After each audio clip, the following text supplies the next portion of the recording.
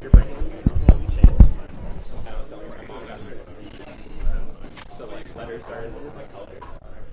So I was saying like who knows, maybe like the problem will like put it for brain on for 30 years and now the way information how do you work but yeah, it is. That's why I tell this in detail of this 25 is really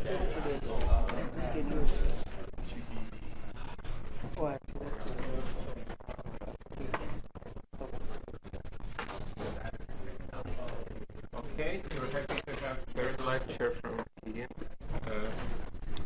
Thank you. So we're going to continue our discussion of the conformal block.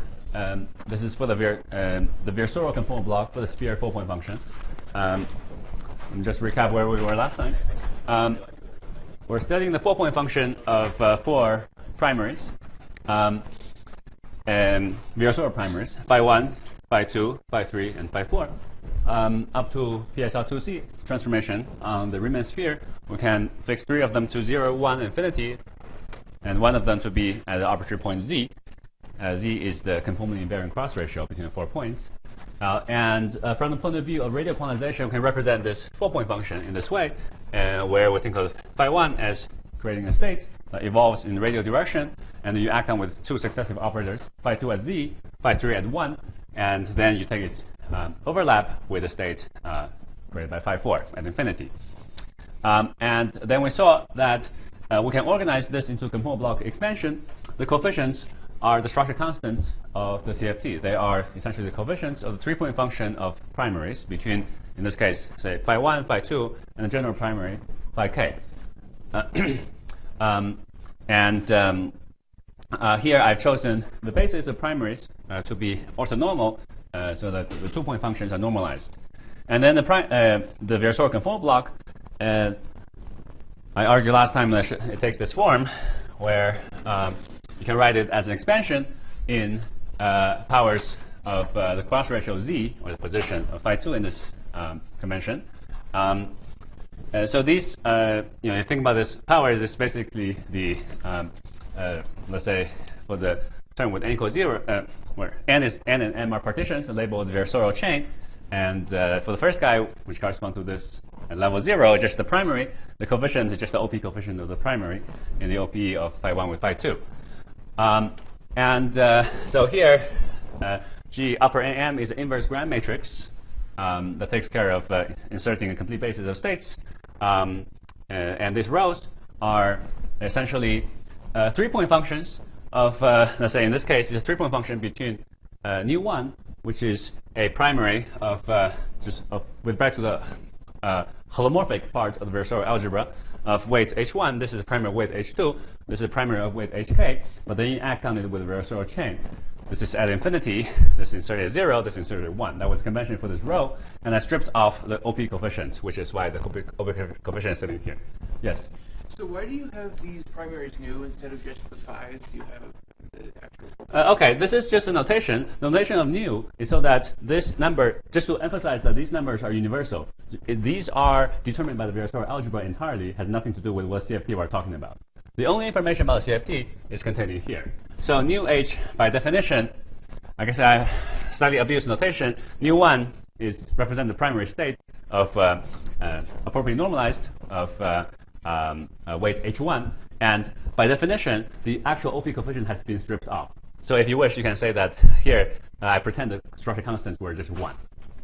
Okay, so in that sense, these are numbers of complete determinants, and it'll be a good exercise for you to calculate this as a function of the weights.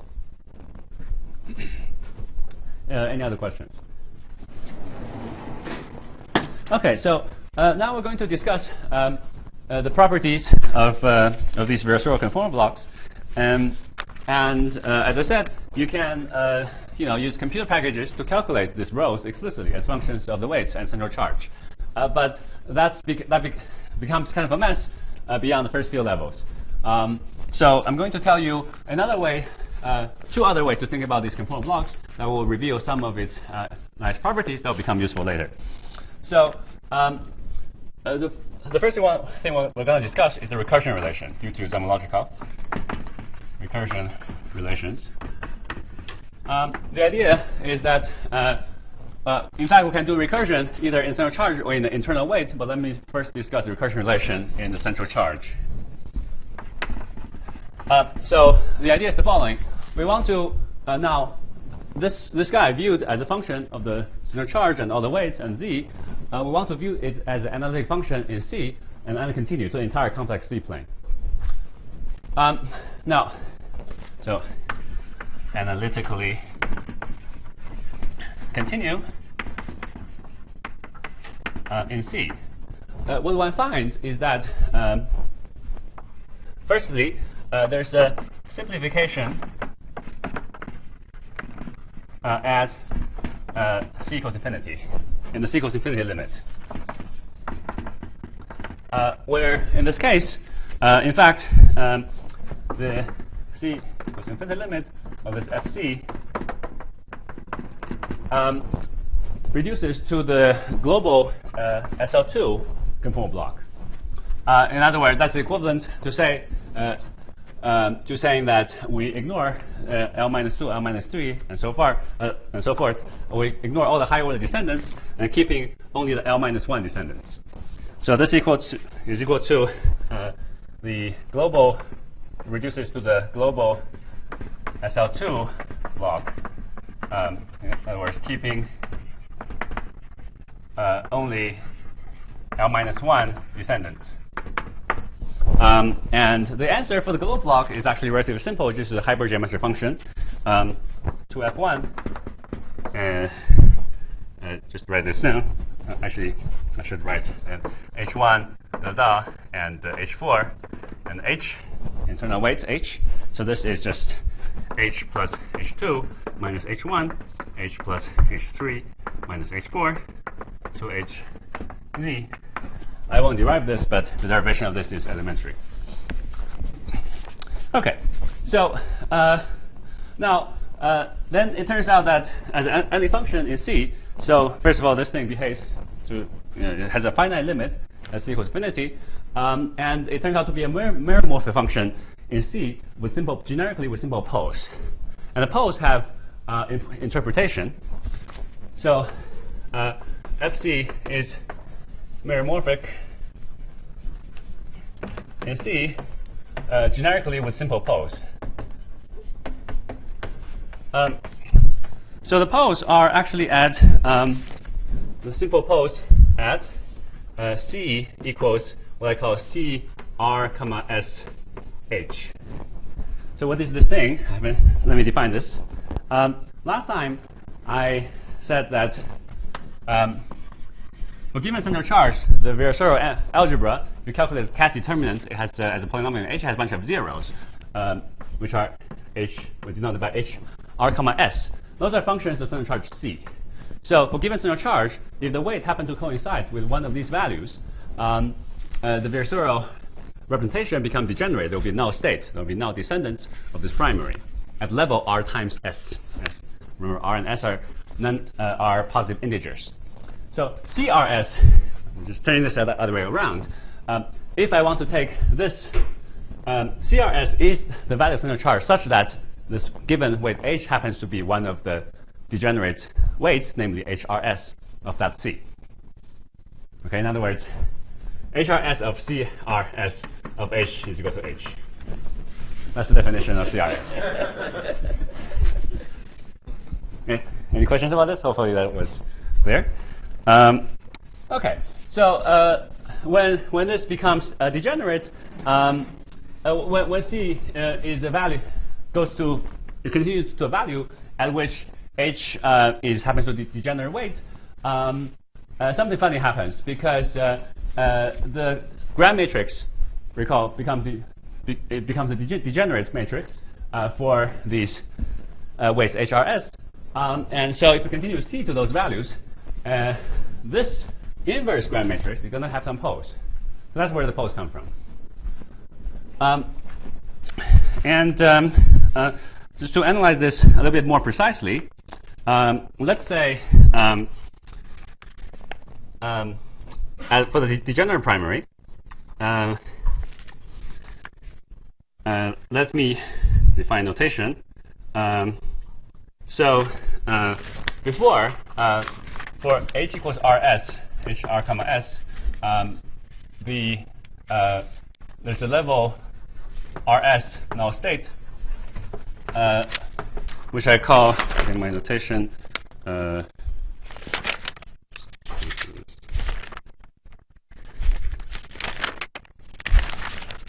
I wrote chi rs was sum over partitions of integer rs, chi with some coefficient chi n rs l minus n nu hrs. So this represents abstractly the primary state.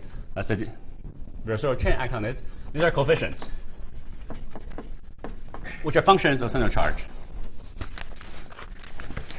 Function of central charge, well, in RNS, of course. Now I'm going to define for h, for general h, let's say away from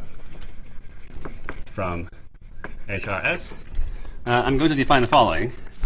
Chi HRS is defined to be same thing, and RS with the same coefficient minus n nu h. And here, last time the normalization convention was that chi of the partition of just into all ones is 1. That was the normalization convention. For general h, of course, this is now a null state, not a null state, but in h goes to rs limit, it becomes a null state.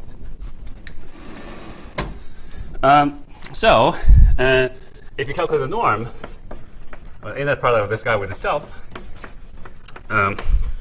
in the limit h goes over to hrs, this generally has a simple pole, simple 0, h minus hrs, and times some number. This number, by convention, I'll write it as over a c rs. So there's some finite coefficient times a simple 0. It vanishes in this way. There exists a formula. So there's a given by a known formula. But I'm not going to. I won't be deriving that formula, and I also won't even bother writing down exactly what it is. But it's in the lecture notes that's posted. It's a standard. It's known quantity. It's a function of central charge and R numbers and RNS. Sorry? That's correct. The formula was a conjecture and was checked. But it has a nice form, so it looks convincing.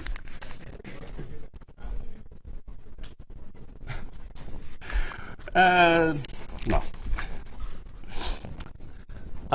You can check that its expansion matches the. Oh, you just check in RNS up to some number, and then you make a conjecture. Okay.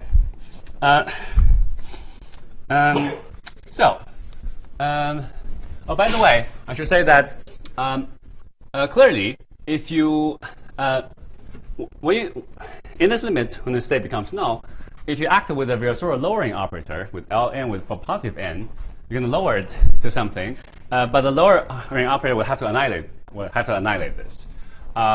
In the limit h goes to h r comma s. So in fact, if you take L positive n, I count this rs, this will vanish also like h minus hrs, and therefore if you rescale the state by 1 over square root of h minus hrs to make the norm unity in the h goes to hrs limit, then this thing still goes to 0.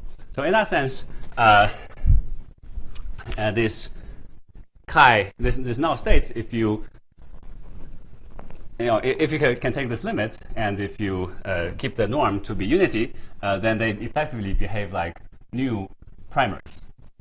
And they behave like new primaries, but remember, the weight is not HRS. The weight is HRS plus RS. So, in other words, let's just say, just to summarize the conclusion, this behaves like weight, behaves like a primary of weight HRS plus RS in the limit of H goes to HR comma S.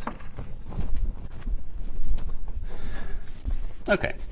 And then we said that there's going to be some poles in the Gram matrix coming from the null descendants.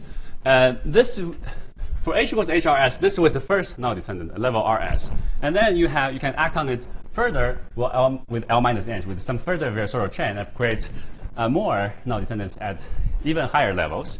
But as I said, for this purpose, in fact, this thing itself behaves like, or this chi-RS itself behaves like a primary state. So all the null descendant that arises in the H equals to HR limit can be thought of simply as states in the Virasoro representation generated by this primary.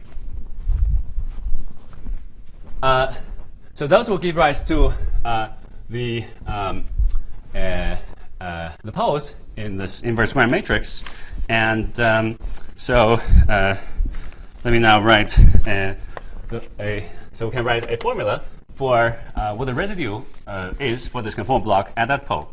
So in fact, for this purpose, it's maybe slightly easier to first think in terms of, instead of taking the limit of C goes to CRS, let's fix C and take the limit H goes to HRS. It's they're closely related, as I said. So let's take this limit, H goes to HRS, H minus HRS times the conformal block,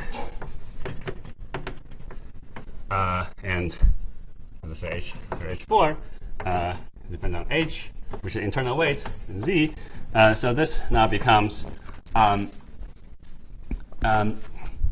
A C R S coming from the inverse Gram matrix. It will be the term involving inverse of this.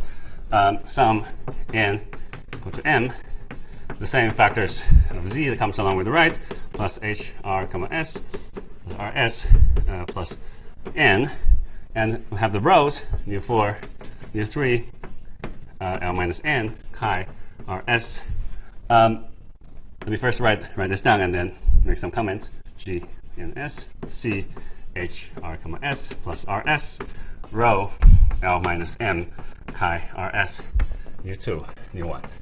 So what did I do here? I'm taking H equals to HRS limit, and I said that the only contribution that's going to survive when multiplied by this vanishing factor come from the null descendants.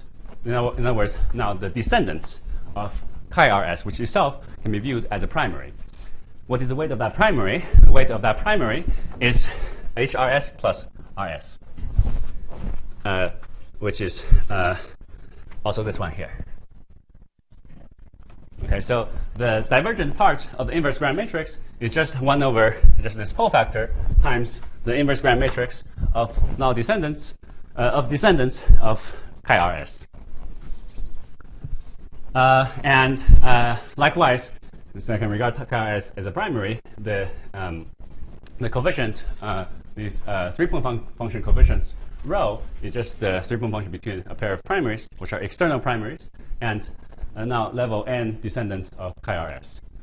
I should emphasize that this, maybe I should use a slightly different notation, but this n and m are not the same as n and m over here.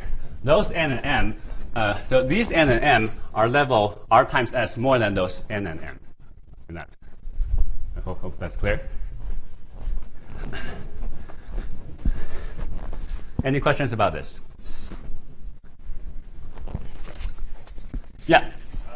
I was wondering if there are any physical conditions that will take the certainty in terms of roll and go to a block. You're asking how do I see that?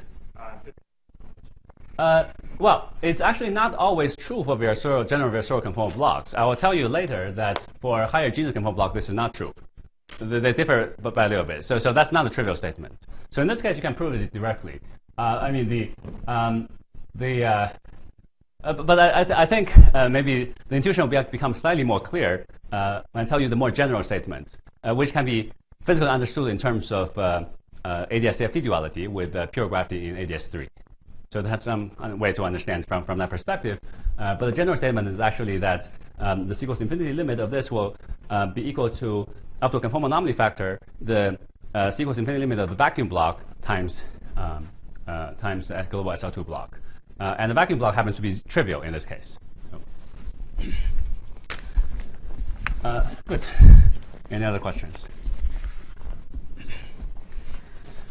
All right.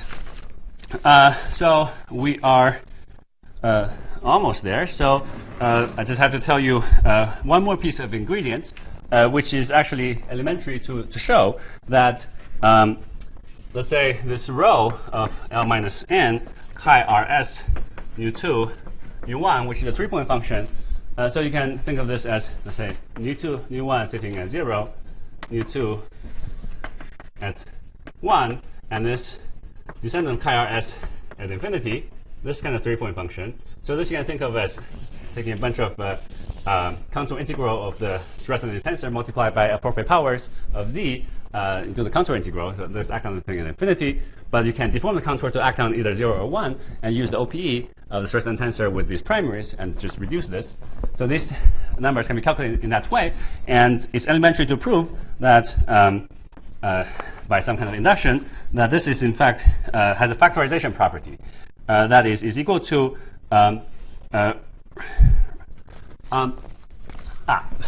before that, let's say that chi rs was still, remember, it was still this null descendant over here, even though its inner product with itself is equal to 0 in the limit h goes to hrs. The 3-point function is actually not 0 with 2 other generic primaries. So that's exactly why the conformal block itself will blow up.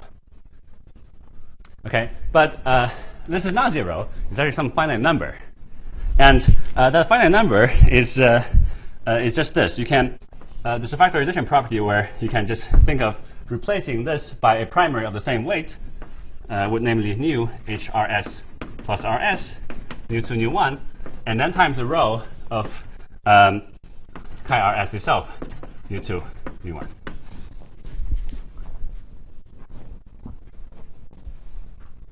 Okay, so this is elementary to prove, but I don't have time to prove this on the board for you. But by using this kind of counter argument, it's easy to see why this is true. It's a simple exercise that you can do. So if I do this, then you see I have some now some universal factor that is common to all terms in the sum. If I replace this row by this row, you see that I have just the conformal block for shifted internal weight, where HRS is now shifted to HRS plus RS. And this factor is just multiplying the whole thing. This quantity, let's just say that it is also known. There's a formula for this. Again, I don't want to write down this formula because I want to write it for you, and it will just take too long to write. But that thing is known. It's expressed in terms of something called the fusion polynomial. Anyway, I won't. It's in the lecture notes that's posted. So to summarize, what this tells us is that it actually determines the residue of the conformal block as h goes to HRS. So the limit h goes to HRS of h minus HRS. All this stuff is equal to some known factor. I won't write what it is explicitly. This known factor is basically this ACRS times this row and also another row from the other row factor. Some known factor times the conformal block, where the internal weight, here it depends on some internal weight h and depends on z. Here the internal weight h, which on the left-hand side was taken to be HRS, is now shifted to HRS plus RS. Okay, so if you view this as any function in H, you will have poles with this residue. And the residues are conformal blocks with shifted weight. The reason this is going to be useful is because the shifted weight, conformal block with shifted internal weight, just a second, starts at the higher power of z. So you'll be pushing our ignorance to higher order in the z expansion. So by repeating this kind of recursion formula, we'll be able to this algorithm will terminate if you are interested in figuring out the coefficient and any finite power in Z. Yes? How do we know that this new HRS plus RS exists? I don't need to know it exists. This is after a representation of, this just indicates a primary state in the representation of Virasoro algebra. This has nothing to do with CFT, with what CFT we're talking about. So everything written here is completely universal to representation of Virasoro algebra. It has nothing to do with the particular conformal field theories. The only thing on these blackboards so far that has to do with specific conformal field theory are these two coefficients sitting over there. Everything else is universal. Yes? I apologize. I know you probably already answered this, but what's the difference between the term on the left-hand side and the first term on the right-hand side? Sorry, which question? That one. This one? Yeah. So that's supposed to be just a generic primary that's not null to HRS plus RS? Correct. And So on the left-hand side, we have a primary that is null that has, HRS plus RS. well, even though I said this thing behaves like a primary, I haven't normalized this property, right? So the definition of this guy is this. Itself is a null descendant. I'm just saying that, if you calculate this by the standard rule of these word identities, like by this contour deformation argument, the answer you get will be this. It will be this one, which is not equal to 1. If all three are actually primaries, this row is defined to be 1. That was my convention because I said I stripped off any possible weak coefficients. Right, but this is not 1. So if chi-RS were a primary, this is a tautology. Okay. Good. Any other questions? Okay. Now, if FOC viewed as function of H would have poles over here, and these are also where the same mechanism gives rise to poles in central charge. And if you view this as a function of C, you see obviously this also gives rise to poles in C.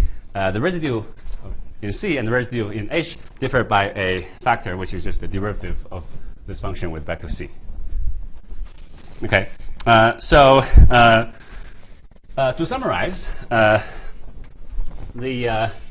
and of course, if we have a Mermel function with simple poles, actually there are infinitely many distributed on the entire complex C plane, and then if you know the residue at all the poles, you know the behavior function at infinity through the global block, then you determine this function. So the conclusion is that FC is equal to global block. I'm just writing words. Global block. I mean the formulas, it can be written down explicitly in the lecture notes, but I don't want to just write out everything on the board. Plus sum over R and S. So it turns out that if you look at recursion in C, the restriction is R is greater than or equal to 2, S greater than or equal to 1. The reason for this is because H11 is always 0. That does not give rise to any pole in C, even though it gives rise to poles in H. And you have 1 over C minus CRS, which is a function of internal weight. And then you have some residue. So there's some no factor, which I won't write. That's a function of the external weights. In this case, it's a function of the external weights and the central charge. The dependence on the external weights come from this. Then times the conformal block with C evaluated as CRS and with H shifted by R times S. Okay, so that's the recursion formula. And let me just say again, the reason this recursion formula is useful is because this weight is shifted to higher. And if the internal weight is higher, it starts at a higher power in the Z expansion. Okay. Any questions so far?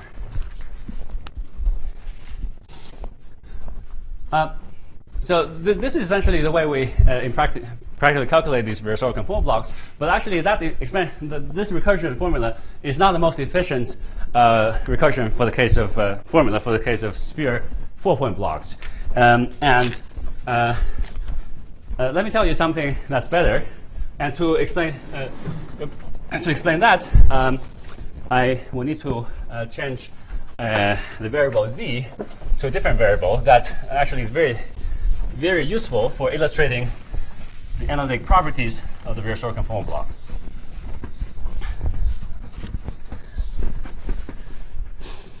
So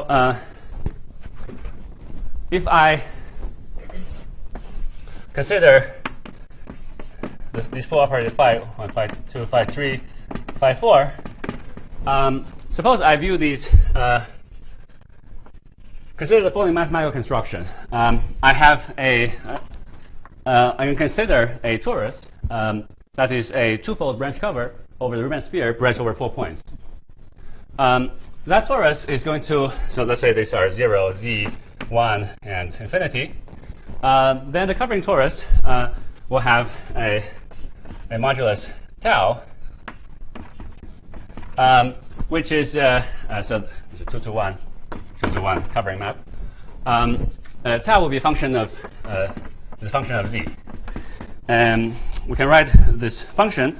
It's in fact I times k 1 minus z over kz, where k is an elliptic integral, which in this case is a hybrid geometric function, to f1 1 half 1 z.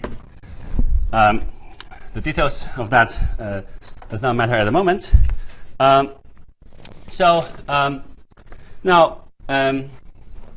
from that perspective, we can actually think of the Riemann sphere as a z2 quotient of the torus. This is the standard thing. You take the torus to z goes to minus z reflection. The quotient is topologically a sphere. But of course, if you start with the flat torus and do this quotient, you'll get something that doesn't quite look like a sphere because it's not round. It has some corners. So this is geometry. We call it the pillow. So let me draw a picture to illustrate what's going on here.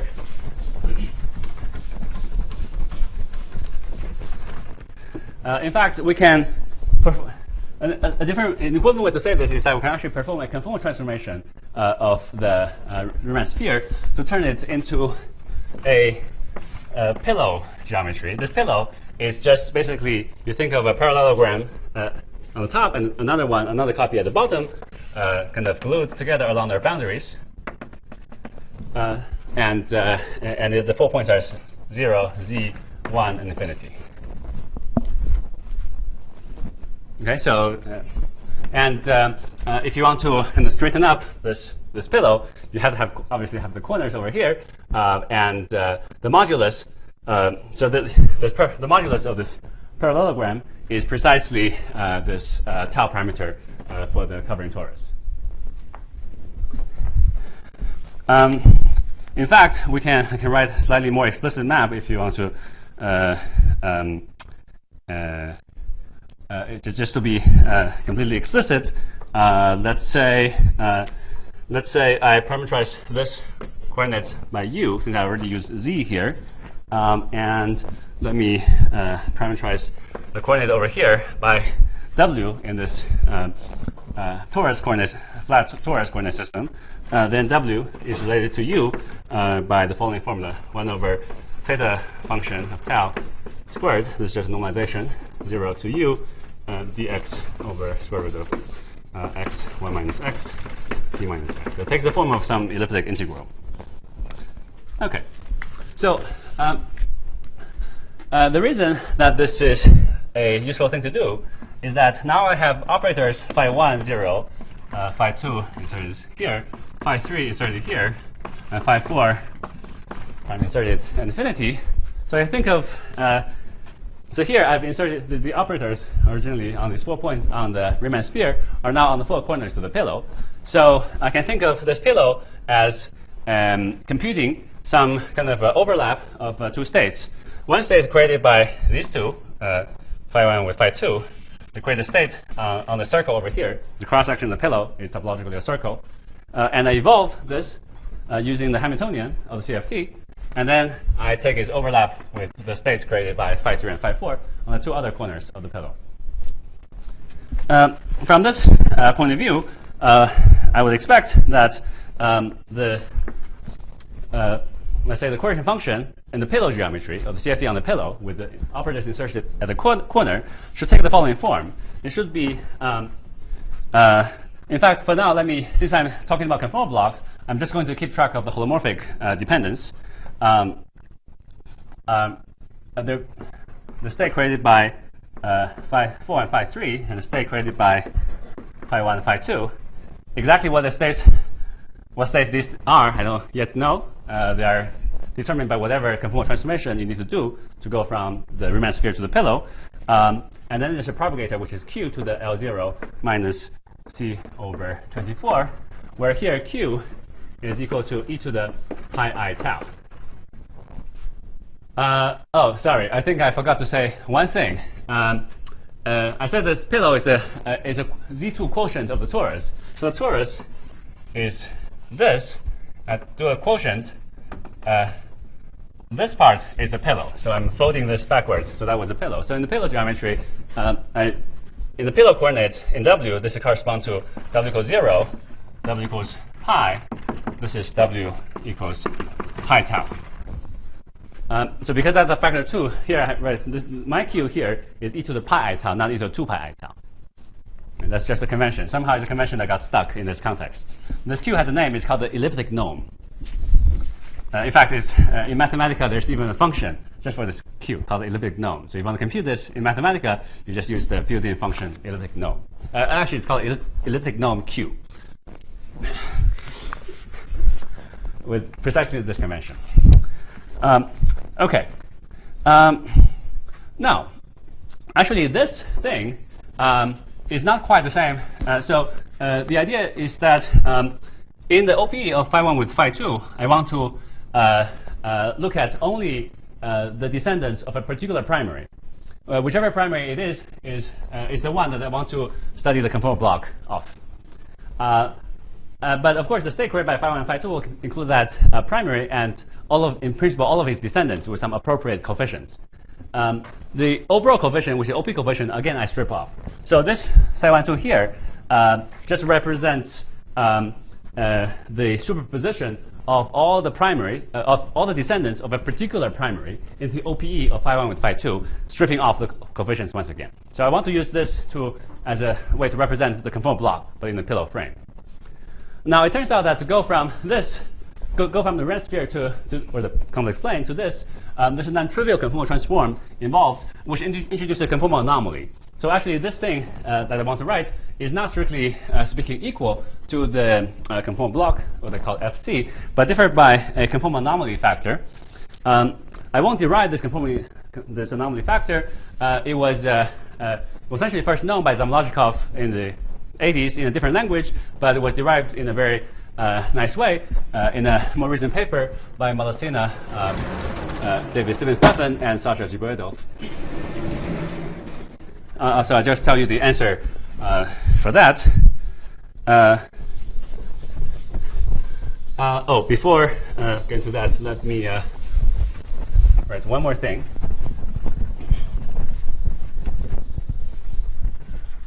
This thing here, we can write it as a sum. For the reason I said, I'm only keeping track of the descendants of a primary of weight h.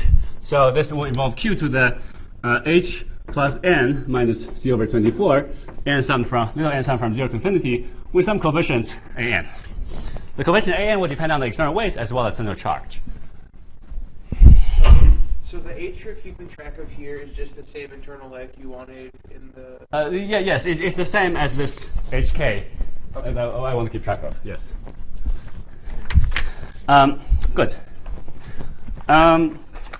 Okay. Now this representation has some advantage. For example, if 3 is the same as 2, and if 4 is equal to 1, then this then it's clear that an are actually non-negative coefficients because they are essentially inner products of.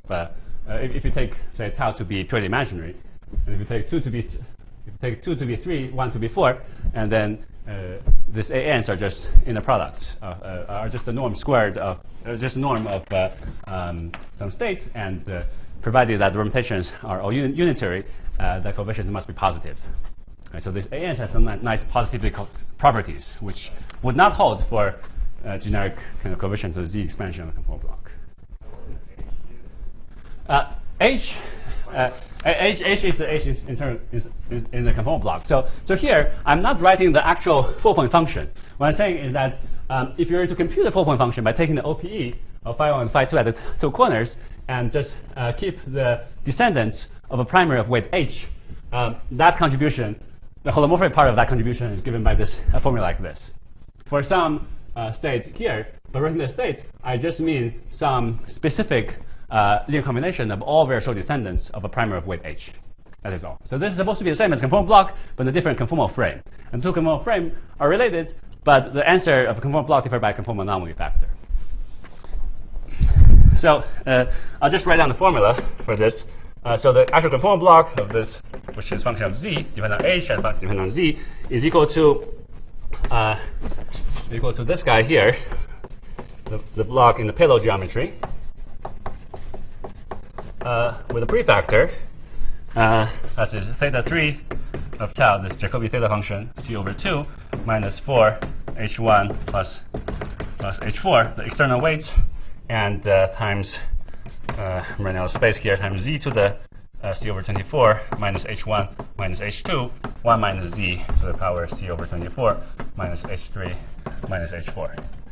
The main thing I want to point out here is that these prefactor depends only on the center charge c and the external weights. These have nothing to do with internal weights. The reason is because they come from a conformal anomaly.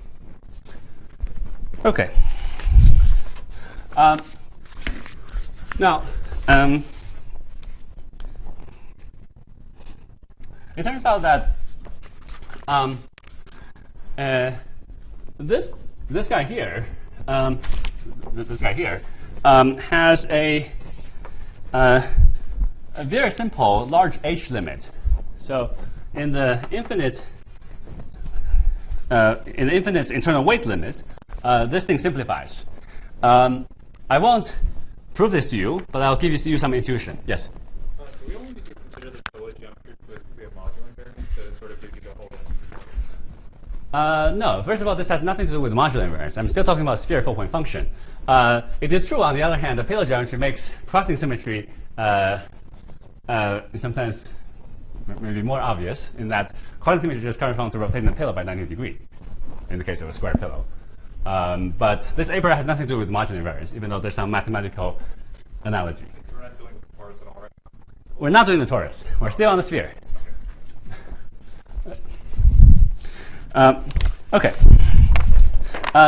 But as you see, a lot of the language that we use in studying conformal field theory on the torus is relevant here. Okay. So in the large h limit, this turns out to simplify. It simplify into the following. Becomes 16q to the power h minus c over 24. Product h equals 1 to infinity.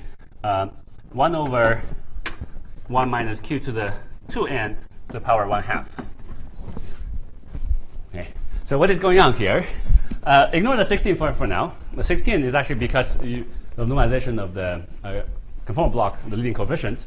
But ignore 16 for now. What this thing is basically the square root of the torus character of a primary of weight h. So if you had to double this pillow back into a torus, the torus q will be this q squared because of this. I guess I erased that. Q is now pi I tau. So q squared is e to 2 pi I tau. So that's why I had 1 over 1 minus q to the 2n. So this 1/2 is because, so if I first double this, I have twice of the pillow, I will get, very roughly speaking, I will get the torus, and I get a torus character, but I only have 1 copy of the pillow, so I take the square root of that. That's basically this answer after coefficients. We can discuss in more detail why this limit is correct. Roughly, the intuition is that the torus can really be realized as the 4-point function, the pillow with 4 operator inserted on the corner. The operator you have to insert are some Z2 twist fields of the twofold product CFT. But in the large internal weight limit, that insertion of the twist field can be ignored. That's roughly where the intuition for this.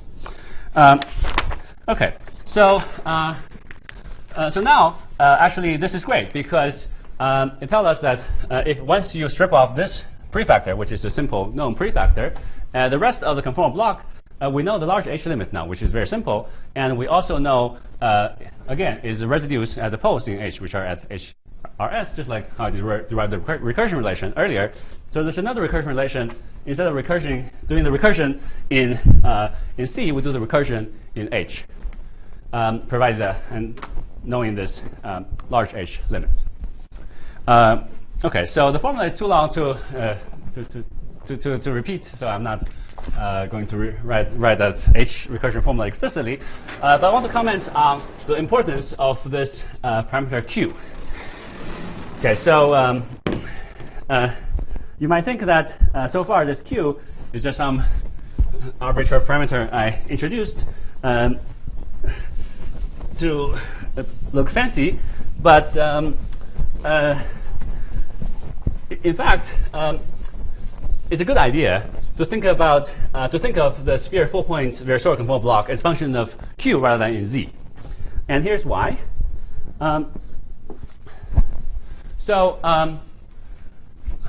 After stripping off this prefactor, the Q expansion, as I said, let's say in a special case where 3 is equal to 2 and 4 is equal to 1, this coefficient ANs are positive.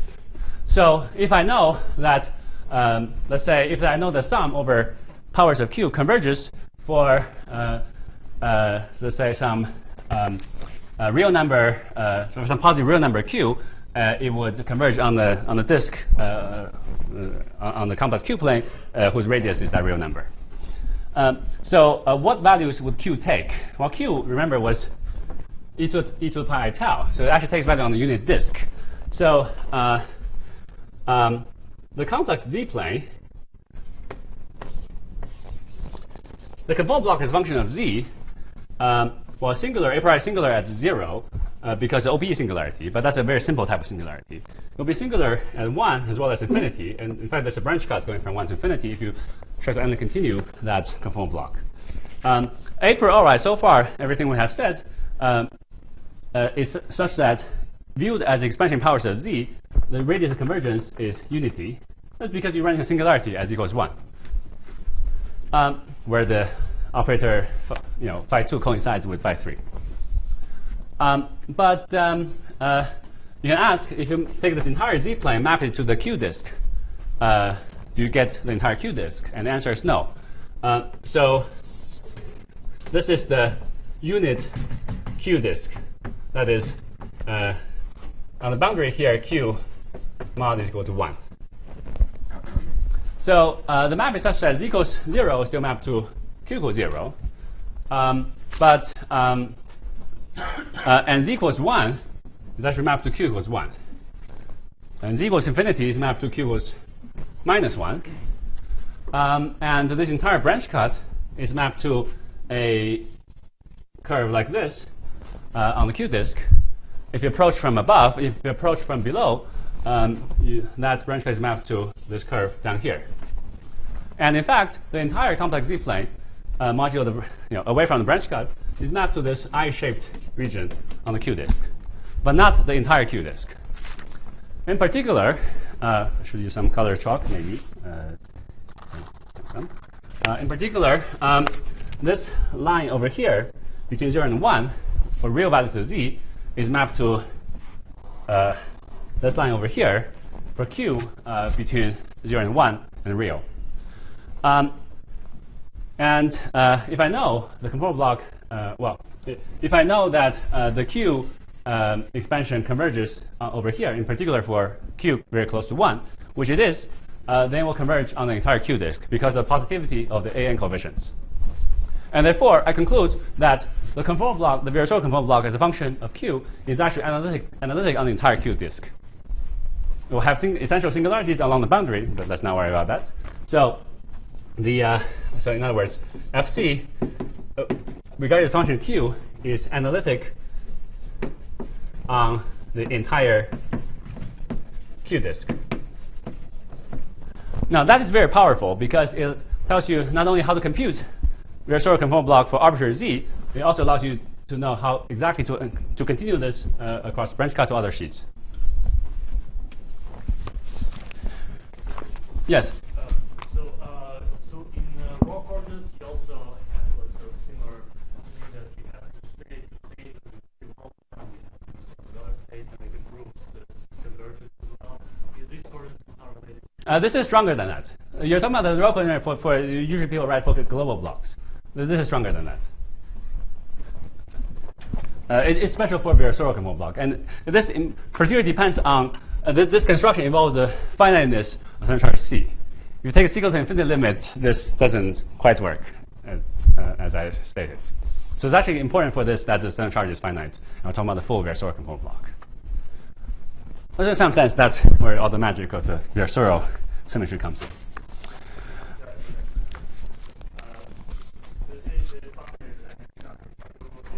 Yes.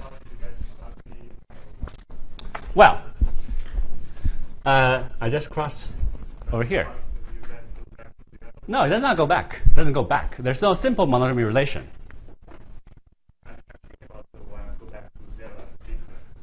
You want to go across the branch count and go back to 0.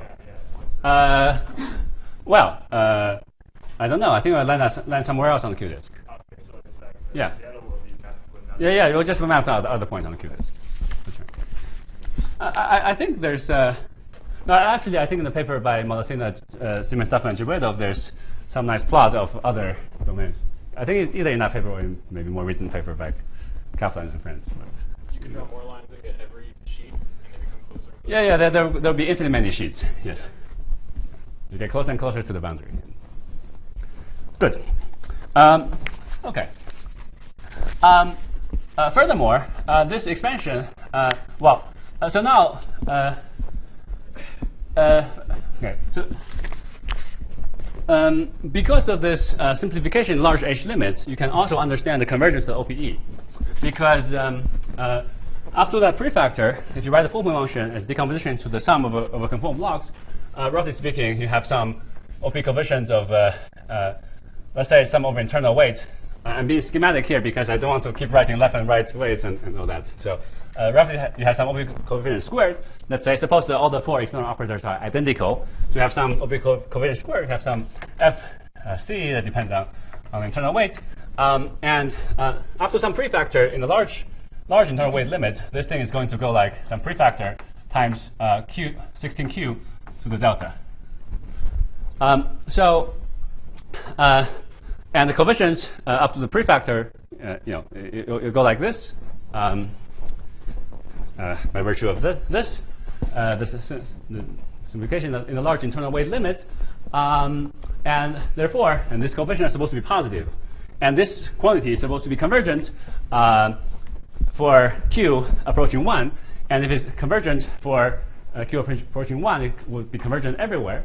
And furthermore, to ensure that this thing converges, you know the OPE coefficient squared cannot grow too fast. So if this thing goes like 16Q to the delta, C delta must falls off at least as fast as 16 to the minus delta.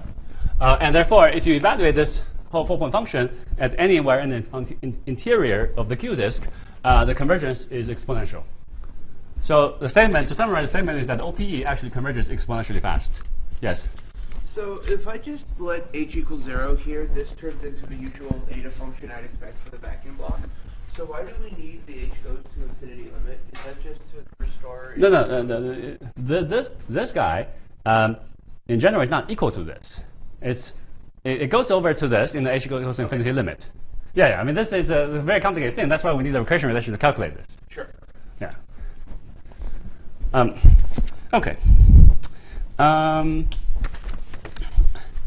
All right. So now I'm going to get to some actual results. And let's see.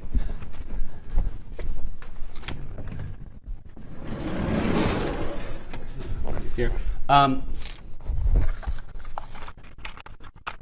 A given 4-point function, as already mentioned, on the sphere 4-point function, can be decomposed, say 1, 2, 3, 4, can be decomposed in different conformal block channels. So I can take, actually, let me reorder these things around. okay, 1, 2, 3, 4. So I can either decompose into in the conformal blocks in 1, 2, 3, 4 channel, which is what I've been writing there, or I can decompose in another channel, let's say 1, 4 into 2, 3, and also there's a third channel. Now, of course, the consistency of CFT requires these two to be equal, which is, as I stated earlier, equivalent to the associativity of the OPE. But now, if we actually look at the formula, that puts non-trivial constraints on the OP coefficients. So let me discuss. Okay, let me write down some formula. So basically, in my convention here, the points are at 0, z, 1, and infinity. This thing is basically sum over C43k, ck to 1, some conformal block as a function of z and z bar. Let's write it like this, actually. Let me just call it f will depend on hk and hk tilde. Sum over k, which is supposed to be equal to, in this case, I'm just switching z to 1. I'm essentially switching 0 and 1, and that is equivalent to taking z to 1 minus z. So this is still z, now the 0 now becomes 1. So this is basically c, I'm switching, let's say, 1 and 3. So 4, 1, k, c, k, 2, 3, f, I mean, I can call this k a different index if I wish, but it doesn't matter. hk tilde, 1 minus z, 1 minus z bar. So this is called the crossing equation.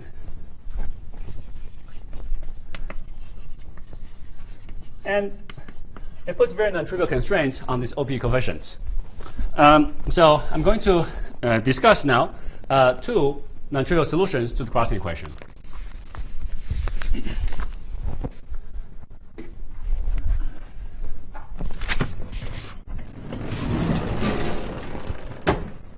Okay.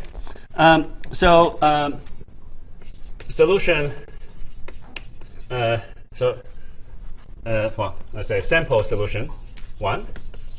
I'm going to look at the case c equals 1/2. And this is one of the minimal models.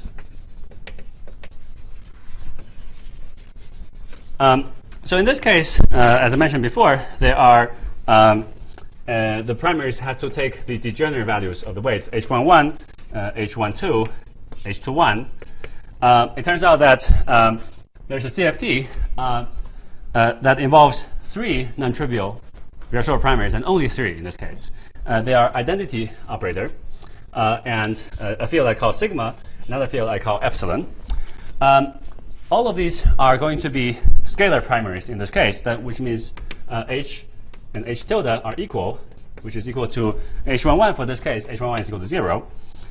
For sigma, h tilde also equal, because h12, which is turns to be 1 over 16. And in the case of epsilon, h and h tilde are equal to 1/2. So I have 3 operators. One is identity. I have sigma and epsilon. They're both of their holomorphic and anti-holomorphic weights are 1/16 and 1/2. So I'm going to discuss the 4-point function of sigma field: 0, z, 1, and infinity. Now, sigma, in this case, because I'm going to take advantage of the fact that it has a null descendant at level 2. So in fact, it's very easy to actually figure out what this null descendant is by looking at the level 2 grand matrix. So that is actually equal to, the null state is L minus 1 squared minus 3/4 L minus 2. So this action sigma must be equal to 0, assuming the CFT is unitary, which is also the same as L minus 2 bar.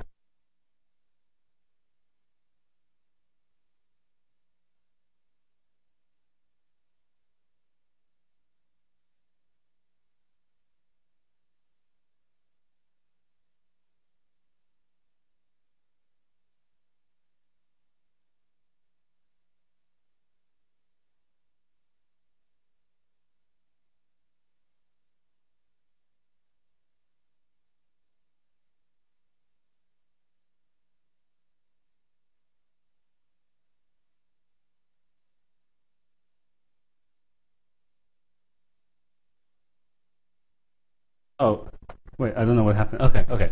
Maybe I just accidentally touched it somehow. So, ZZ bar, sigma 1, sigma prime, infinity.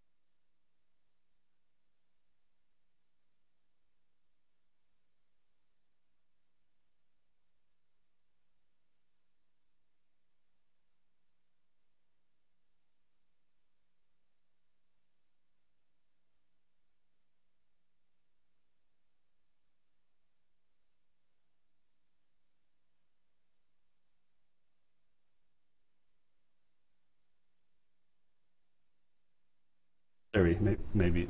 I don't actually. Yeah, yeah, it seems to be dying. It's red.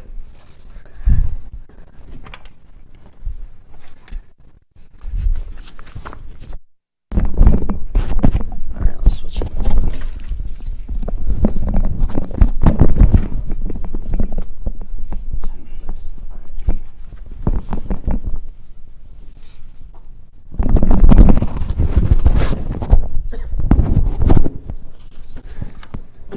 L-1 squared is just the second derivative, right? That's right. That's right. Complicated stuff for L-. That's right. That's right. The only part that's slightly non-trivial is L-2. Because I now have to talk softer because this thing seems to be more effective. That's okay. I don't mind talking softer. Okay. So, okay, let me continue on this side. So I'll just write down the final result for that differential equation, just so you see that it's very explicit.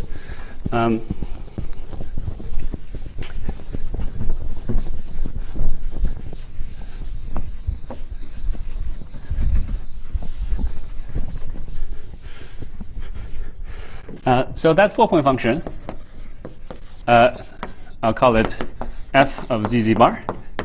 And this differential equation you derive in this way is partial z squared plus 3 1 minus 2z over 4z 1 minus z partial z minus 3 over 64 z squared 1 minus z squared f zz bar equals 0. Now, this differential equation, in fact, is, even though I derived this by writing down this 4-point function, which 4-point function of sigma is supposed to obey, in fact, it should hold at level of conformal blocks as well. We are sort of conformal blocks, because everything, all the manipulation of the word identity will go through a level of conformal blocks. So, in other words, in this special case, the conformal blocks will have to be a solution to this differential equation. So this is holomorphic. There's another anti-holomorphic equation that constrains the anti-holomorphic conformal block. I should emphasize again that this is a very special case where it's only because of the existence of a level 2 null state I get a second order differential equation. If I have a level 100 null state, it will have a order 100 differential equation, which would be hard to solve. And in general, I won't have any differential equation at all for generic weights, which is why we need that recursion relation to compute conformal block, the Virasoro conformal block. In this case, it's simple enough. And there are actually two independent solutions, f plus minus of z, which are square root of 1 plus minus square root of z over z to the 1/8, 1 minus z to the 1/8. And in this case, so these two are going to be linear combination of two conformal blocks. Two possible conformal blocks. Well, in fact, in this case, because of the null state, in the OPE of sigma with sigma, only two operators could appear. One is identity, the other one is epsilon. And that's reflected the holomorphic part of that is reflected by the fact that here there are only two solutions. To make things better, let me write the two linear combinations, which are one of them is f plus f minus over 2. The other one is f plus minus f minus without the 2. And this is so that the z expansion look nice. So if you expand this in power to z, you get z to the minus 1/8, 1 plus 1 over 64, z squared plus z cubed, I won't write all the other terms in the z expansion. This one is equal to z to the 3/8 plus 1 plus 1/4, z plus 9 over 64, z squared plus Anyway, it's easy to compute the expansion. And these precisely have the interpretation as the identity channel and the channel correspond to epsilon by matching the weights. For example, external weight is 1/16, so this 1/8 is twice the 1 over 16. Yes? It might be a bit off topic. In three-dimensionalizing, do we get more operators that can be inferior? First of all, here I'm organizing everything in terms of representation of Virasoro algebra. That in this case happen to be only a finite number of Virasoro primaries, namely 3. That's not the case for 3D Einstein model. First of all, there's global, and there were infinite many. So this is very, very special. But also, we have used the power of full Virasoro. If you only use SL2, then you will still find infinite many conformal SL2 primaries in this OPE. Okay. And now it's easy to figure out, in this special case, how the conformal blocks transform under crossing. Z goes to 1 minus z. So you can easily check that f plus of 1 minus z turn out to be, well, it's not actually entirely obvious. You have to do a few lines of high school algebra, and you'll find f plus z plus f minus z over square root 2, and f minus z is equal to f plus z minus f minus z over square root 2. So in this special case, actually, the z goes to 1 minus z transform just reshuffles the two possible conformal blocks into one another. The 4-point function is supposed to be a contribution from the two channels. One is identity, the other one is epsilon. So they come with the first conformal block is associated with the identity channel, f0. The 0 and 1/2 indicate the internal holomorphic weight. The coefficient is 1, provided that I normalize the 2-point function to 1. Then there's the epsilon channel, which is multiplied by conformal block f1/2 z, f1/2 bar z bar. The coefficient is now non-trivial because over here there's OP coefficient c sigma sigma epsilon. There's another c sigma sigma epsilon over there. So I get c squared sigma sigma epsilon, the square root of one of the structure constants. And if you just check, plug in this and check, this will be invariant under this crossing transform. Invariance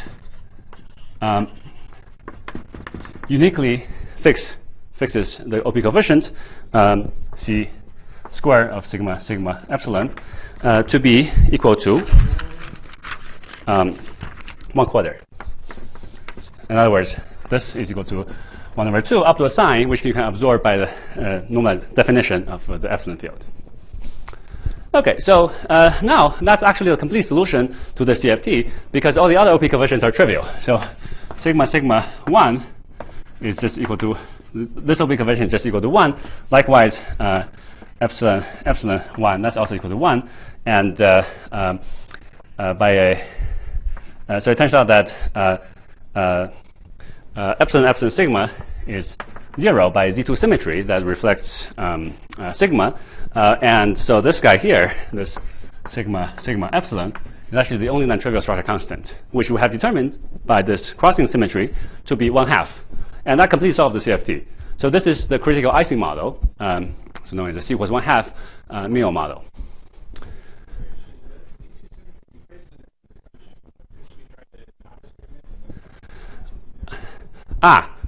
Good.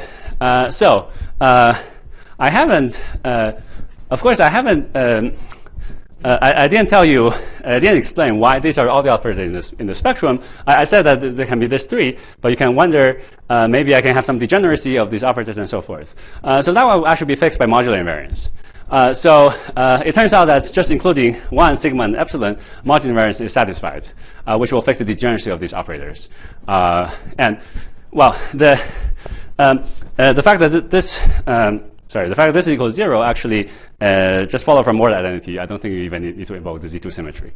Is there another modular invariant where you could have spin 1/2, like H equal 1/2? So I'm going to impose the strongest version of the modular invariance, which is invariant under the full PSL2Z, which will forbid half-integer spin. So I want to take the just to avoid extra words I have to say. In order to insist on this stronger form of the modular invariance, if I were to work with, say, a superconformal field theory, I have to always impose GSO projection.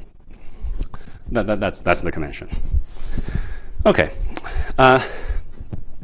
Now the remaining 6 minutes, I'll tell you about Liouville theory, which is the other example I want to discuss as a solution to the crossing equation, but I have a feeling that I may not be able to finish it. All of this were supposed to be content of lecture 1, but unfortunately it's taking longer than. But they're in the lecture notes. They're posted.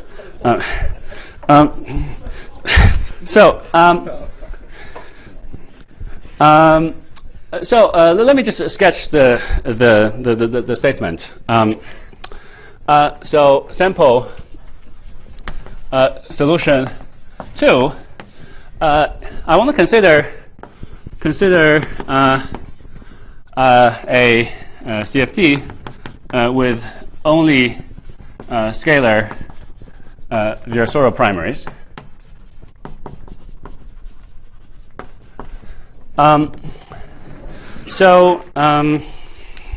Okay, I think I won't be able to finish this, but let me go a little slower, just to make more sense. Let's consider the torus partition function to begin with, just to get an idea of what the spectrum should look like. So this will be sum over holomorphic anti-holomorphic weight of primaries, some possible degeneracy of the primaries, times a partition function that sums up all the contribution from the Virasoro descendants. These are known as Virasoro characters. They're called chi h tau, chi h tilde bar, tau bar. Where chi h of tau is nothing but the trace of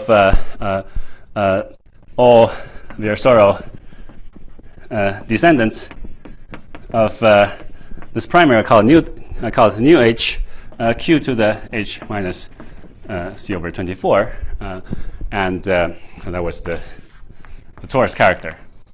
So this whole thing is a torus partition function, where q is, as usual, e to the 2 pi I tau, and not the same convention as the q I used in the first half of this lecture, but this is now really I'm doing this for the torus.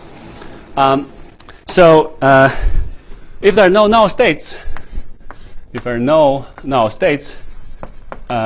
for example, if I take c to be greater than 1 and h to be greater than 0, that would be the case. And this is equal to q to the h minus c over 24 product equals 1 to infinity, 1 over 1 minus q to the n. This formula would fail for the Mio model because there are no states. Anyway. Okay. So now let me inspect the implication of modular invariance. We're gonna come back to the crossing of the sphere 4-point function. But for now, let's just analyze the spectrum to see what it should look like.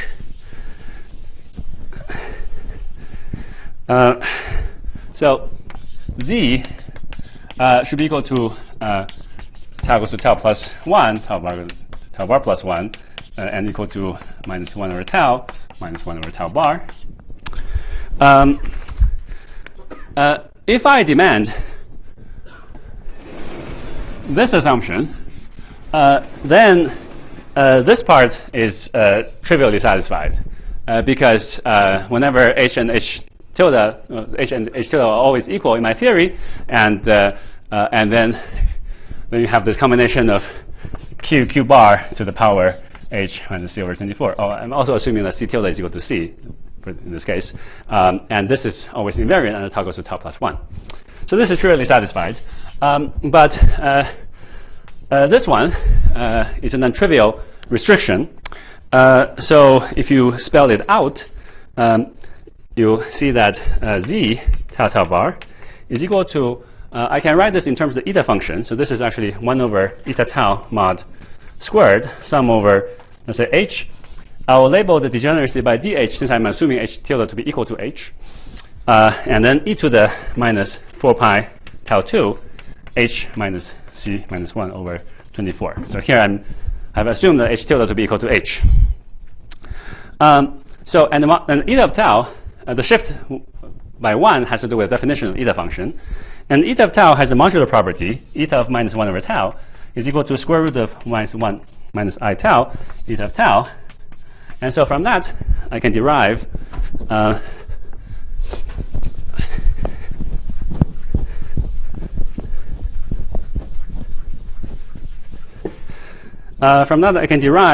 following relation: 1 over mod tau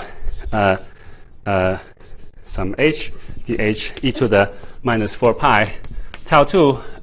Sorry, this is usual convention. Tau is tau 1 plus I tau 2, where tau 1 tau 2 are real numbers. Tau 2 is positive. Tau 2 goes to tau 2 over tau mod tau squared, h minus c minus 1 over 24. This will be equal to sum over h dh e to the minus 4 pi tau 2, h minus c minus 1 over 24. Now this looks like a funny relation. In fact, you see the right-hand side depends only on tau 2, but the left-hand side depends on tau 1 also.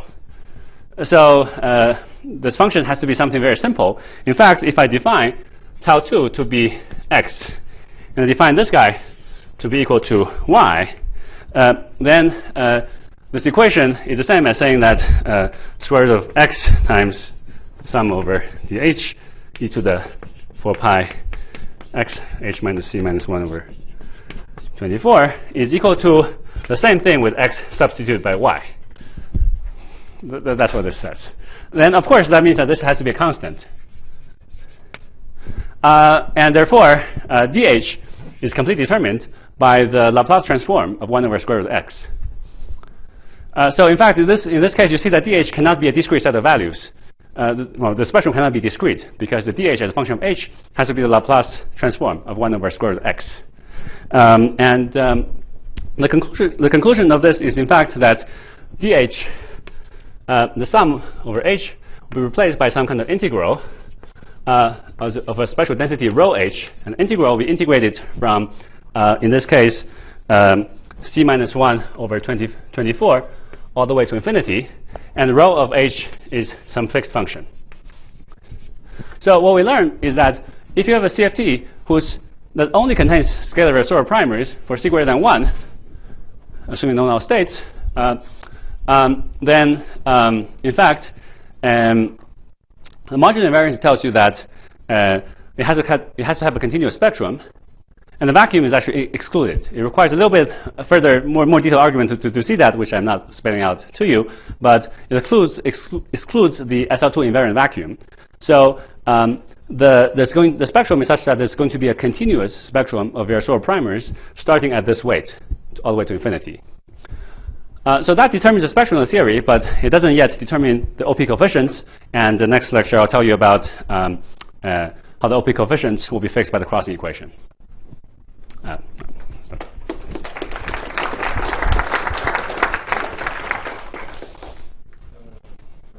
for question and answer.